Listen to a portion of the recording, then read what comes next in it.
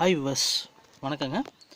இப்போ நம்ம இந்த வீடியோவில் மாடி தோட்டத்தில் மண்ணில் வர பூஞ்சை, காளான், ஃபங்கஸ் இதை வந்து எப்படி கட்டுப்படுத்தலான்றதை பற்றி தான் நம்ம பார்க்க போகிறோம். இப்போ இது வந்து எங்கள் வீட்டு மாடி தோட்டத்தில் இருக்கிற தேங்காய் நார். இது அதிகமாக வந்து தேங்காய் நாரில் வரும். தேங்காய் நாரில் கழிவில் தயாரிக்கிற அந்த நம்ம போடுற மண் கலவையில் வரும். மண்ணில் வந்துட்டு அதிகம் வராது. இப்போ தேங்காய் நாரில் பார்த்திங்கன்னா அதை பாருங்கள், காளான் கிளம்பி இருக்குது பாருங்கள். அந்த மாதிரி இங்கே பாருங்கள், இந்த தேங்காய் நார் வந்து வெள்ளை வெள்ளையாக பங்கஸ் ஆகிருக்கு பாருங்கள், பூஞ்சை. இது என்ன பண்ணுனாக்கா, நம்ம செடிக்கு போகிற சத்துக்களை வந்துட்டு இது வந்துட்டு இழுத்துக்குன்னு செடியோடைய வளர்ச்சியை வந்துட்டு பாதிக்கும்.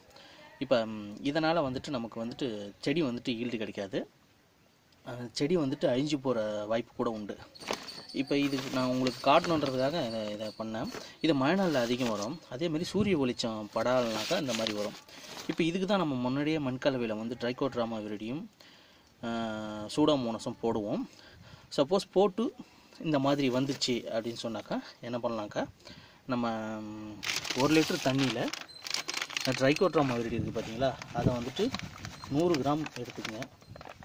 நான் உங்களுக்கு வீடியோக்காக காட்டுறேன். 100 கிராம் எடுத்து நல்லா கலக்கிக்குங்க. நல்லா இந்த மாதிரி கலக்கிக்குங்க, முடிஞ்ச அளவு நல்லா கலக்கிக்குங்க.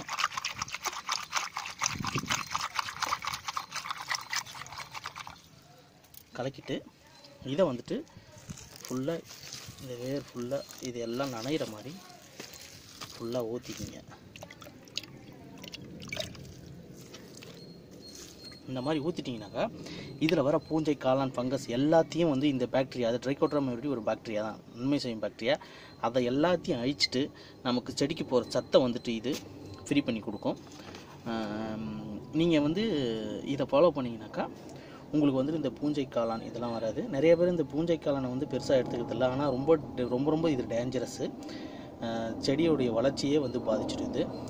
இது தேங்காய் நார் கழிவில் தான் அதிகமாக வர்றது. தேங்காய் நார் போடுறதுல மண்ணில் வர்றது பூஞ்சை அந்த மாதிரி வரும். காளான் வந்து வெளியில் தெரியுது. இதெல்லாம் மண்ணில் வர்றது வந்துட்டு உங்களுக்கு வெளியில் தெரியாது. ஓகே வியூஸ், நீங்களும் உங்கள் வீட்டு மாடி தோட்டத்தில் ட்ரை பண்ணி பாருங்கள். இந்த வீடியோ பிடிச்சிருந்தால் லைக் பண்ணுங்கள், ஷேர் பண்ணுங்கள், சப்ஸ்கிரைப் பண்ணுங்கள். நன்றி, வணக்கம்.